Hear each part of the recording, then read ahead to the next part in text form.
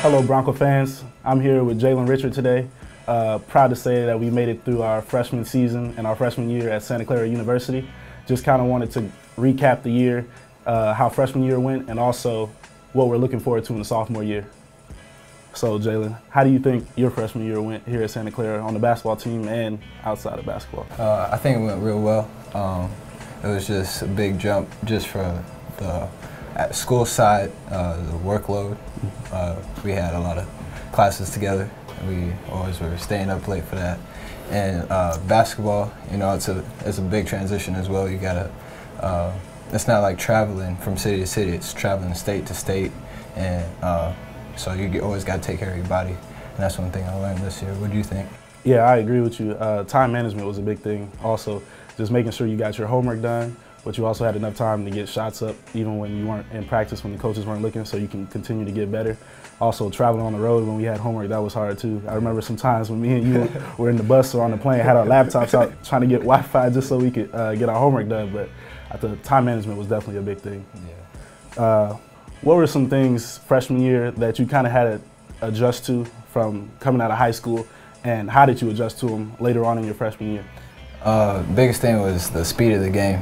I remember first couple games I just was going 100 miles an hour, just trying to play hard as I can. And then finally, you know, I talked to the coaches and watched film. And I think watching film helped me slow down, because you watch the game and it looks so slow compared to on the court. So it made me realize watching film, like, it slows you down on the court too. What about you? I definitely agree with you on that, but I also think that the strength was a big thing, because coming in out of high school, you know, you probably didn't lift a lot of weights or as much as college does. So you're playing you know, a bunch of grown men, and you have to get used to it. And coming in as a freshman, you kind of get banged around a little bit, get bruises, so you had to get used to that. But I think throughout the year, going into the weight room with Evan Van Beesler, we kind of got stronger, and it kind of helped us adjust on the court when we're playing other teams.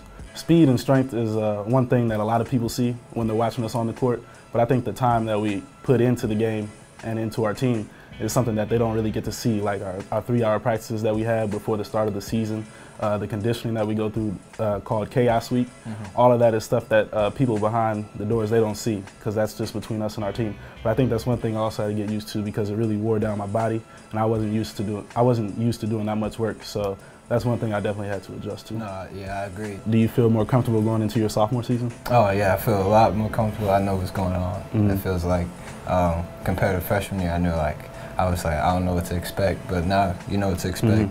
And just keep working hard and staying on top of school. That's probably the biggest thing. Definitely, definitely. And with the new freshmen coming in, I can kind of see how they're struggling a little bit. They're doing well, but I can see the struggles that they're going through, the same struggles we went through with budgeting time and just asking all the questions on the court, because we have a lot of plays and there's a lot of things they got to learn on the court that we didn't know coming in as freshmen, and we just, you know, got frustrated at times. So I think this would be big for us, because we can kind of help them get through that stage. No, yeah, one thing I like is it's like, it feels like almost deja vu for them, for us. So like being able to tell them, like, you know, it's okay, like you're gonna be hurting. Like I told Kai, like, you'll never feel good ever again. And you know, so just take care of your body, and you know, that's what we had to go through.